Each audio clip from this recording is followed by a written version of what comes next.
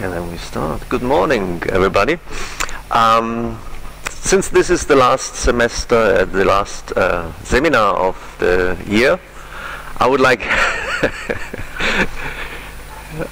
to take you on a journey through the most fascinating observations made in physics, which are actually the reasons why I really love physics. And I would like to stick to experimental observations rather than going into the pretty abstract theories, just to keep it as simple as possible. And I find physics most exciting in the context of philosophical questions. And of course, physics and philosophy are very closely related, and the common thread that should connect all the observations we will look at is how real is reality. That means we're asking for the true nature of phenomena. And when we approach the subject reality, it might be the simplest to start from points of things where we would all agree that they are not real. Yeah? Dreams and hallucinations, everybody would agree this is unreal. But also, if somebody plays a trick on our perception, we would probably not consider that very real. The last point is a little bit more subtle. We have a very strong tendency to project all our hopes and fears onto the outer world, which does not per se turn the outer world unreal, but it highly biases our perception. Yeah, so what is reality then itself? So I want to take this rubber duck as a representative of reality, of all the things that we perceive. And all the things we perceive, they have a size, they have a weight, a color. If I would lick at it, it would have probably not such a nice taste. It has sort of a solidity, probably an age. Yeah, so all qualities that you can measure and quantify. But probably we would expect a little bit more from this rubber duck to be considered real, and this should be permanent, for example, that it should not disappear tomorrow. And if something changes on it, it should happen for a good reason, yeah, causality. So then we would expect that if I perceive it, you also perceive it. That means objectivity. It should exist also by itself, right? So it should not only be here because I hold it. If I put it down and look away, it disappears. You know, these would all things that would render it rather unreal. Then we look a little bit more broader. We perceive an enormous variety of things, yeah? A lot of differences, a lot of phenomena. And if we zoom into reality here, so this is an overview of the structure of matter, we will see that a lot of these things disappear, kind of. Yeah? So what we will see in the end is that things are in some way are real and unreal at the same time. So I probably don't have to convince everybody in here that everything we perceive is made of atoms, which are tiny little things that are made of even more tiny things like the nucleus and the electrons surrounding it. And already at this point, at this early point of our journey, we realize we are already at the crossroads of reality. Because I personally never perceived something like an atom. And so already here a gap shows up between the way we perceive reality and the way it is actually, or it truly is. But if we continue, we see the nucleus is made out of neutrons and protons. These in turn are made of quarks and gluons, keeping the quarks together. So the basic particles can be considered these electron and quark, and what is written here that the size is smaller than 10 to the minus 18 meters, which is fairly small. If a single hydrogen atom would have the size of our planet, then the electrons and quarks would have a size like an orange or a melon in that range. Yeah, so already very small. But if you ask a particle physicist today, they would tell you quarks and electrons don't actually have a size. And the reason why this value is always listed is that's as far as we can measure. It's not possible to measure in higher accuracy than that because of Heisenberg's uncertainty principle. So how can it be that we perceive a solid reality out there while essentially there's nothing or hardly anything in there? And just an example here with a juggler that is juggling fireballs. If you take a picture of this juggler with a very short exposure time, you would see exactly the juggler with two balls somewhere around him. If you extend the exposure time, the fireballs get blurry like here, and if you would further increase the exposure time, you would see one big fireball. So in some sense, our perception of reality is very much determined first by the resolution of our perception, but very much also of the time window in which we can perceive change. Yeah, if we would perceive things very precisely, we would see that everything is constantly vibrating because of temperature, and everything is circulating as well. Yeah. On the other hand, if we could perceive change on the scale of hundreds or thousands of years, we would see that even mountains are constantly changing in this very moment. Just they do it very, very slow, so we also cannot perceive that level of change. So the impression of solidity and permanence very much results from our limited time window in which we can perceive change. And what also becomes apparent is all the variety that we perceive in the outer world totally collapses. Yeah, in the outer world we see millions different impressions, yeah, colors, sizes, shapes, smells, sounds, enormous variety, and on that level it shows up that everything is made out of the same this handful of particles like electrons, quarks, and these exchange particles that keep them together. So there's hardly any variety on that level, and it gets even worse not yet. So one of the particles is the quark, and for German speakers this closely resembles a word for fresh cheese. So, but the term comes actually from the Irish writer James Joyce, who did not really write classical stories but more described our internal dialogue. And in his book Finnegan's Wake you find the sentence "3 quarks from Worcester Mark," which as such does not make too much sense. But it turns out that he picked up this word when he was traveling through Germany on German markets where people offered fresh cheese. So it actually comes from quark. And there's something very peculiar about these quarks. If we look here, we see a proton that consists of 2 up quarks that have a charge of 2/3, and a down quark which has a charge of -1/3.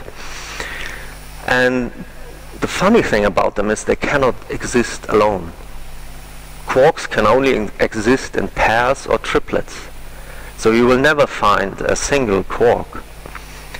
That turns actually this proton the most stable particle in the universe, and 90% of the cosmic radiation are actually protons traveling pretty quickly through space.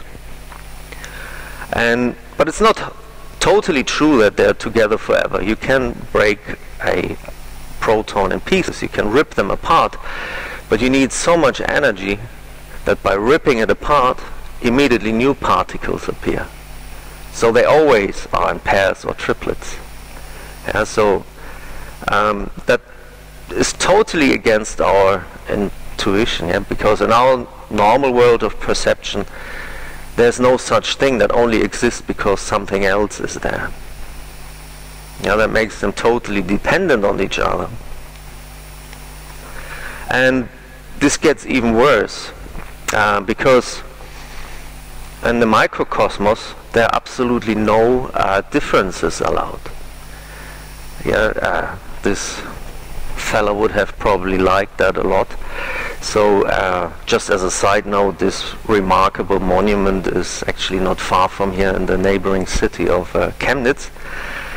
And yeah, Karl Marx. But here the equality goes that far that even something like age is not allowed. There's no such thing as age. And if we look at humans, we can immediately tell their probability of decay by counting the numbers of wrinkles or gray hairs or something like that. But if we look, for example, at a nucleus that is undergoing a decay, there's absolutely no difference between a nucleus that will decay in the very next moment to one that will decay in 100 years. Absolutely no difference. And it also means that there's no cause for this decay. It just happens because it's possible. And it was that which Einstein absolutely disliked.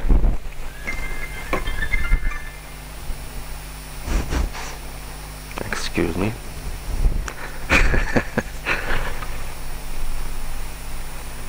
Yeah, Einstein did not like that because that means there's no cause for the decay. And that means there's no determinism in this. And he really did not like that. And it's actually his dislike that was leading to a lot of the discoveries that we will look at right now. But first I want to come to a couple of fundamental misunderstandings. First, they're all around the Higgs boson, and the first misunderstanding is actually the Higgs boson is not a particle, it's actually a brand of beer with a not so beautiful picture maybe of Peter Higgs on top of it. The fundamental misunderstanding is actually, and this is why it is here, that particles do not have a mass themselves. We always think electrons, quarks, whatever, they have a mass, but they get it. They don't have it themselves. It's something they obtain by interacting with the all-pervading Higgs field. And that was something that was found out in 2013 at CERN, which at that time was very much in the media. To some respect also to the third misunderstanding, and that is the label as a God particle. Yeah, that was probably contributing to its fame quite a bit.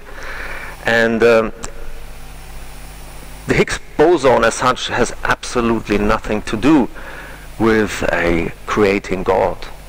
Yeah, neither does prove it or disprove it. It was actually in '93 that two American physicists wrote a book, and they called the book The Goddamn Particle. And that was because the Higgs boson was predicted in 1964 by Peter Higgs and 5 other physicists, and nobody could find it. So this so-called standard model of particle physics was never really complete.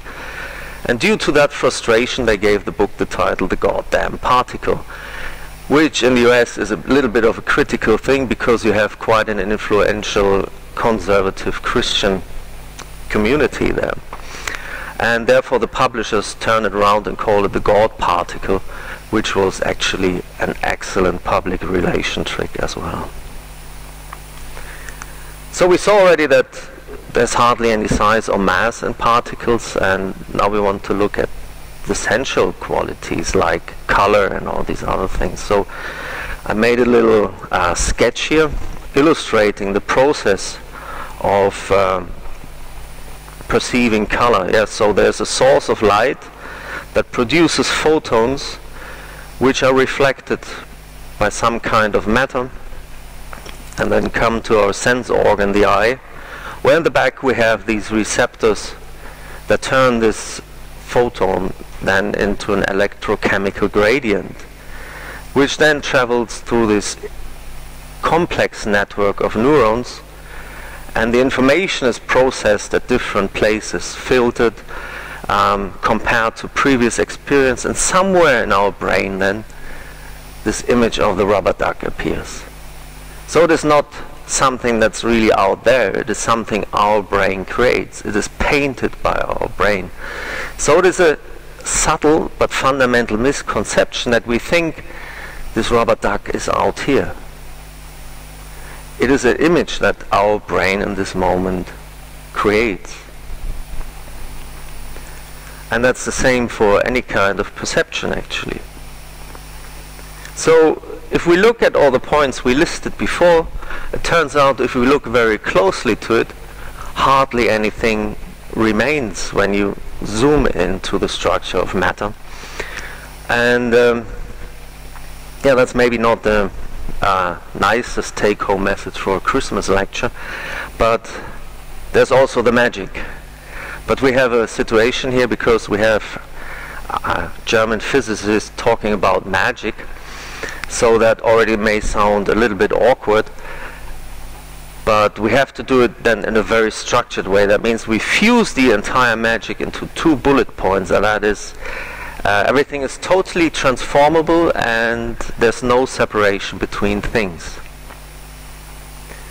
And actually here's the magician who started it all. He does not look very exotic, not at all like Dumbledore or something, but we really have to thank him for every of these observations that we will look at. And he didn't have a wand or something of that kind. He had a formula. A formula everybody will know. Even the Bild Zeitung used this formula as an advertisement for its magazine, stating simply genius. So probably the common knowledge about this formula is pretty vague. It's basically simplifications or projections. But what does it really mean then? And what it means is that these 2 images are actually showing the same kind of thing. And what we see here on the left is an electron and a positron. So it's a particle and an antiparticle, which are the same kind of particle, except that they have opposite charge. And if they meet, if they come together, they transform into a photon. So before there were 2 particles having something like mass. Now we have a photon that has no mass. That's a total transformation, because something that has a mass can rest, or it can move with a certain velocity smaller than the speed of light. Something without mass can only move with the speed of light and has totally different behavior. And if this photon has enough energy, it itself can decay into a pair of particle and antiparticle. Not only electrons. I was using here the big brother of the electron, the muon, as an example. But basically any kind of particle could appear here, yeah, because each particle has an antiparticle. So everything is totally transformable. If you would see this in the outer world, this would really mean you can turn a person into a rabbit or a rubber duck or something like that. Yeah, so total transformability. But this is still this kind of Harry Potter magic. I turn you into a rubber duck or something like that. But it goes much further than that, and to understand that we have to read this formula with kinetic energy. That means motion. If you put motion in that equation, then it means that you can create mass from motion, and you can turn motion into mass, or the other way around, mass into motion. Which may sound weird, but here we are. Welcome to the dark side of the Force. And everybody knows what this is. And this process is driven by the transformation of mass to motion.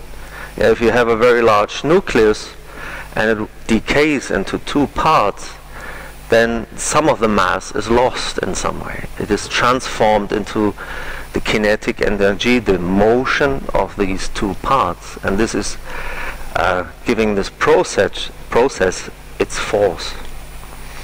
Yeah, so you can turn mass to motion, but also the opposite is possible, and that happens in the particle accelerators. Yeah, for example, CERN, you have this 27-kilometer long ring under the Earth, which accelerates particles. That means it increases their kinetic energy. So in one point, these beams are meeting, and the particles are supposed to collide.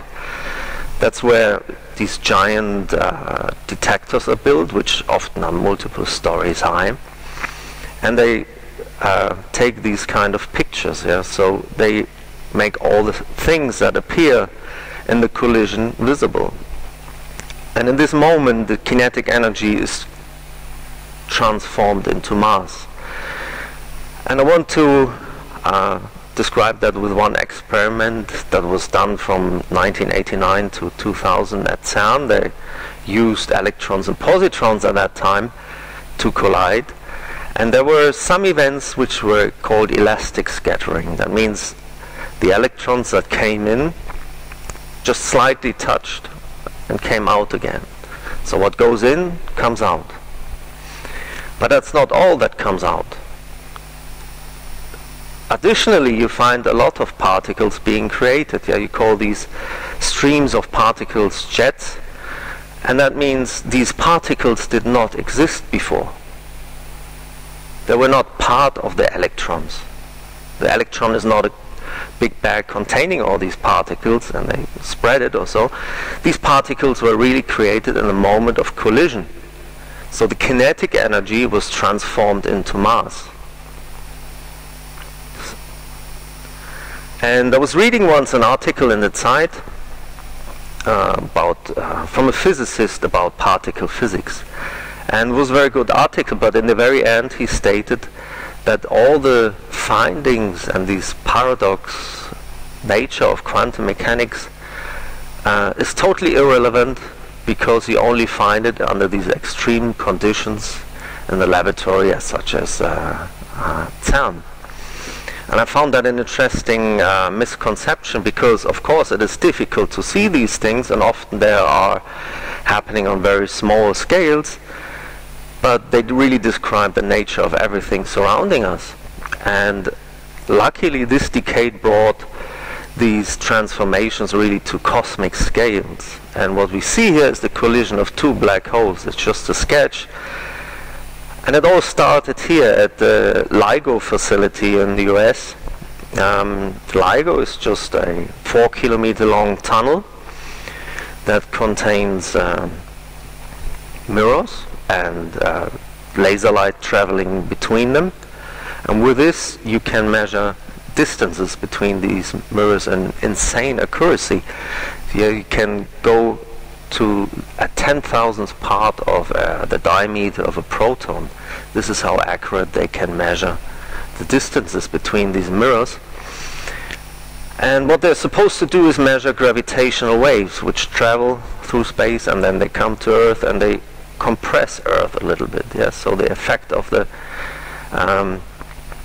gravitational wave is a little variation in the distance between these mirrors.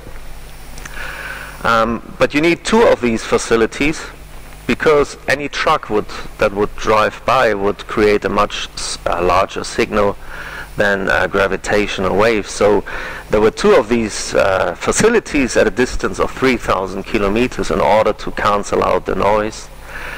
And they turned this device on the 12th of September of 2015, and didn't even take 2 days until they saw this signal here. So it's an oscillation that is increasing in amplitude but also in frequency. And what that describes is the collision of two black holes surrounding each other, getting faster and faster, nearly reaching the speed of light, and then finally colliding. Each of these black holes had this mass of approximately 30 times the mass of our Sun, and the whole thing happened luckily like 1 billion years ago. So the signal traveled for 1 billion years before it was measured by LIGO, just being switched on. And what's fascinating about this process is that in this moment 3 times the mass of our Sun sort of disappeared, which means it was transformed into gravitational waves. But that means it was 1 million times the mass of our planet Earth. And just to remind you, in the biggest explosion I was showing you before that ever happened on Earth, there were 2 kilograms of mass transformed into motion. So this this is really a show where you don't want to sit in the first row. It was quite good. There was 1 billion light years away, and it was not the only event that was observed. If you look on the web page currently, they saw 90 of these events.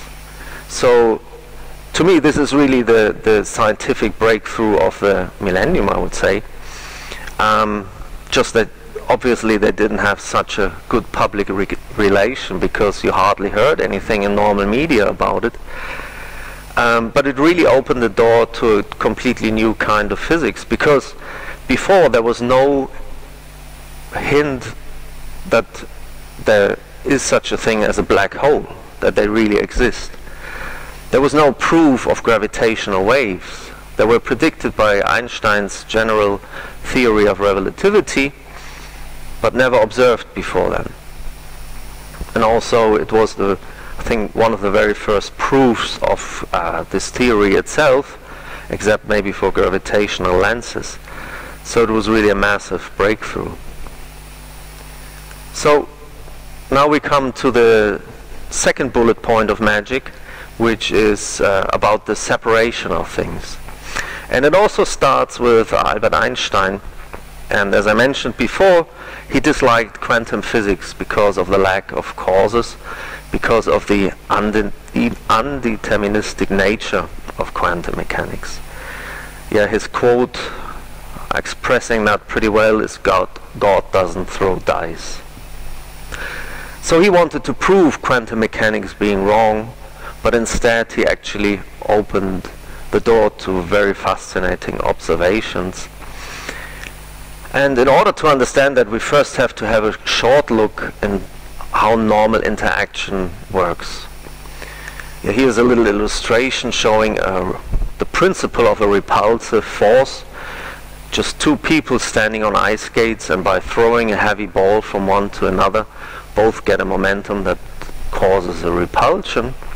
And that is the principle that every interaction, any communication, any force is based on. It's the exchange of something.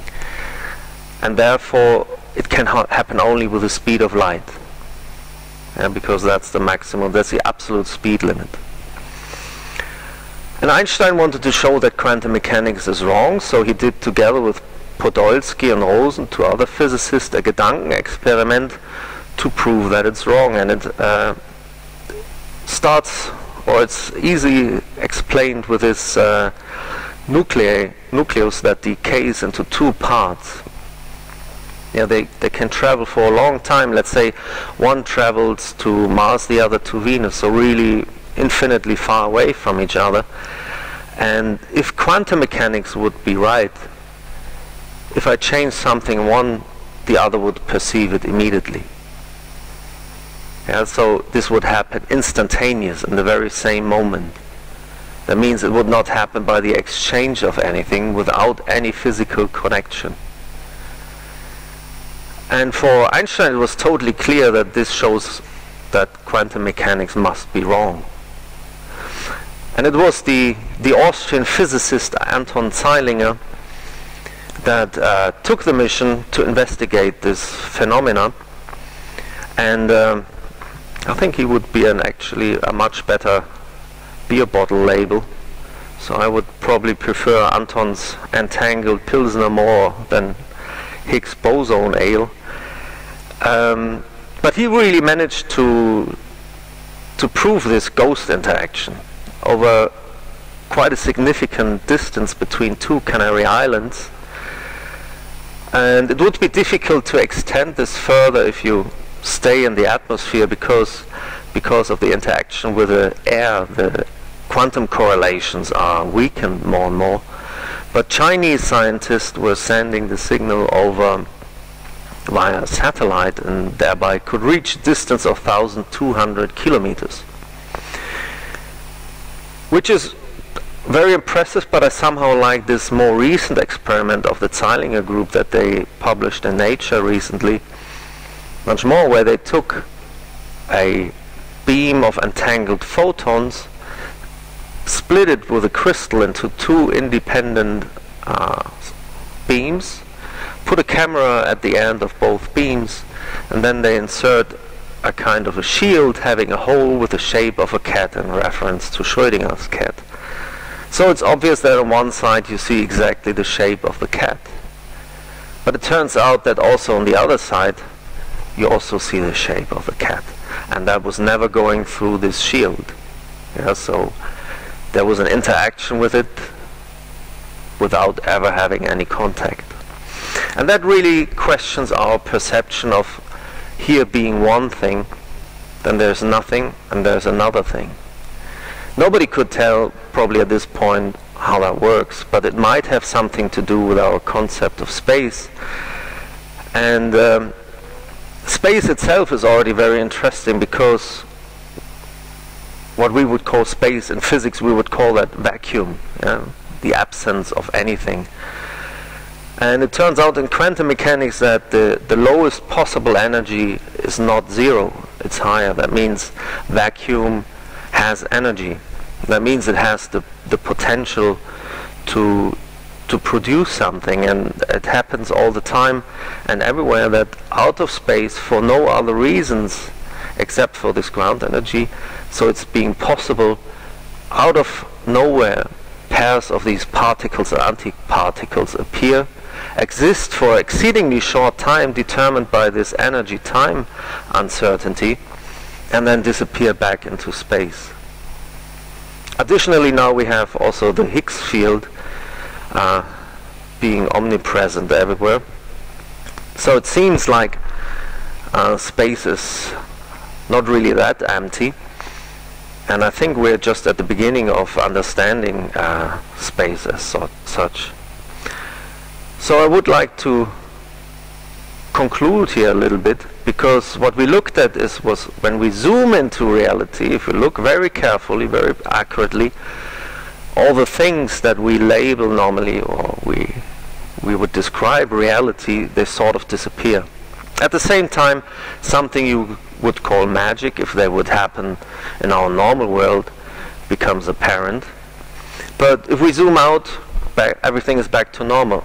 The magic is gone, reality is back, and we can go back and forth. So it means we really have something like two different levels of reality.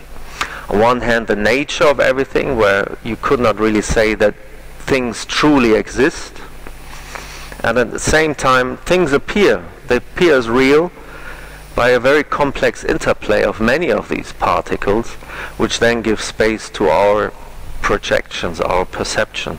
And these two levels are actually totally inseparable. And what I find pretty astonishing is that there's another, let's say, very different kind of scientists that don't use any device, and they came to the same conclusion. And yeah, so they're meditating, they're kind of observing their own mind in an unbiased way. And a friend of mine made a movie about these people. Yeah? He went to the Himalayas to look for them, sitting very high up in the mountains there. And he came there, and it was obviously high in the mountains, it's very cold, so he was freezing quite a bit there. And these guys sit in very thin cloth, and they don't sit just for a couple of hours or so, they sit for months without ever moving away. And he asked some of them, how's that possible? How can you sit there? It's minus a few degrees Celsius. And they said, once you understand that the reality is like a dream, you're not affected by temperature anymore.